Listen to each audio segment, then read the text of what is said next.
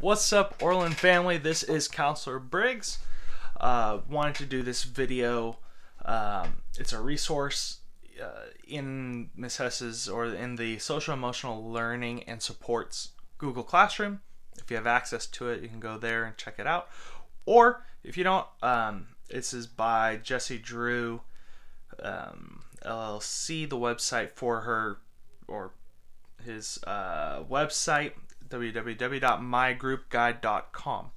I'm going to post that link in the description, as well as I'm going to try to find the link for this specific exercise or resource, if you will.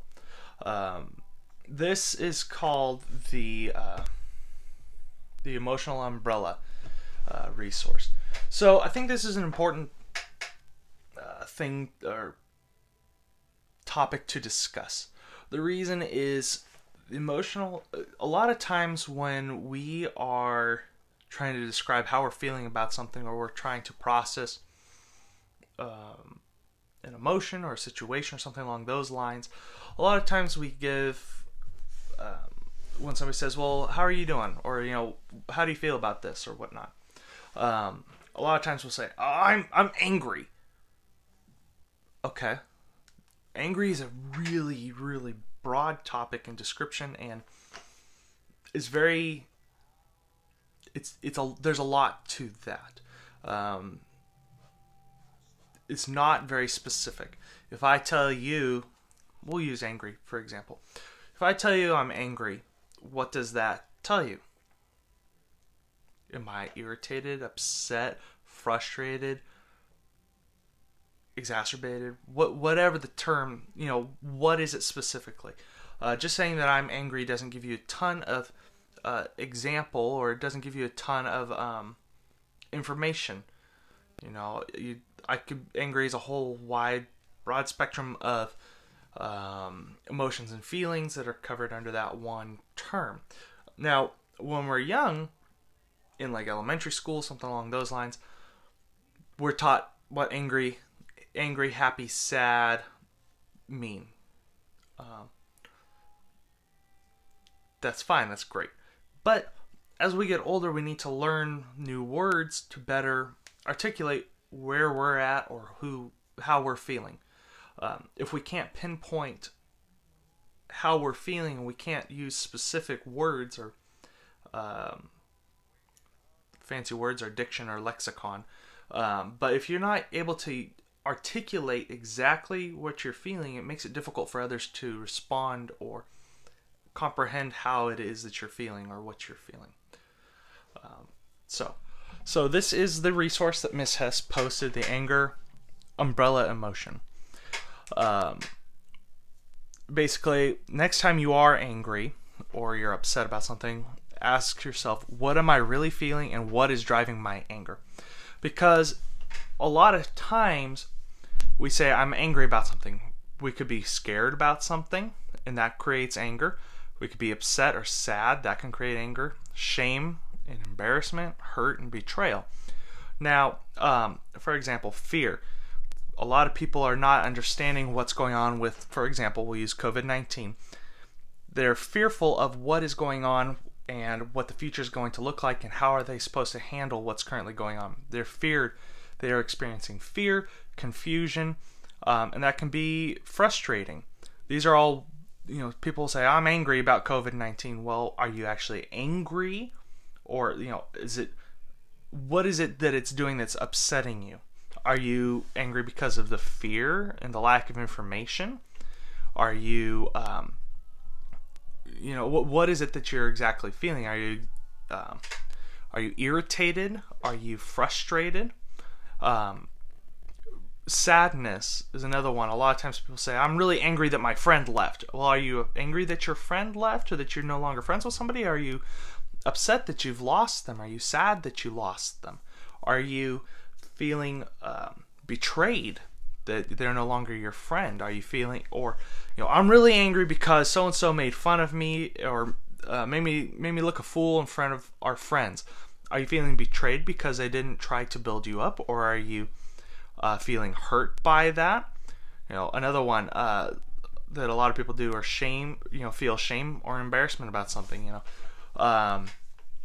For example, during my internship, I was trying to load my stuff into my truck, and I dropped my coffee cup. It was a metal coffee cup, and it rolled underneath my truck. So in my attempts to try to get my coffee cup so I don't run over it, or I didn't run over it, there was a bit of ice, and I slipped and fell and rolled, and this is in the parking lot on this grassy hill. I rolled about halfway under my truck. And I was upset, or I was kind of angry with myself very briefly, because I kind of ended up laughing at myself, because I embarrassed myself in front of about 100 high school students where I was doing my internship, and they were all loading onto the buses, and the entire bus erupted in laughter. Now, was I embarrassed? Yeah. Was I feeling a little shameful that I had butterfingers and that I slipped and fell and rolled under my truck? Yeah, I was embarrassed and a little bit of shame that I'm a klutz. But at first I was angry. Malachi, how could you do such a thing? You idiot. But I had to sit and think. Am I embarrassed, or am I feeling shame? Am I really angry? No, I was just a little embarrassed. Later on, although it was really embarrassing, it's something that I was able to kind of laugh off. I come from a long line of people that are really clumsy and slip and fall a lot. We roll our ankles a lot trying to, just walk on perfectly flat ground. Drop things, kick things over by mistake a lot. A lot of broken toes from kicking doors and stuff, and door jams by accident. But, it was kind of an embarrassing time. And it wasn't necessarily that I was actually angry that something had happened. It was that I was a bit of a klutz. So it was just a little embarrassing, and I had to take a brief moment to assess, what am I really feeling? Am I really feeling upset, or am I really feeling embarrassed? And what was driving my anger? I was angry or upset that I had fallen in front of all these students that I was really trying to make a good impression on, and was trying to act like a professional grown-up adult. Trying to seem like I have my stuff together. In reality, I was just being a klutz, and I was embarrassed by it. So this is something that angry is not the only emotion with this that falls into this category. Some other emotions that kind of go along with that are sad, happy, joyful. We'll use sad now. Are you sad because you feel betrayed? Are you feeling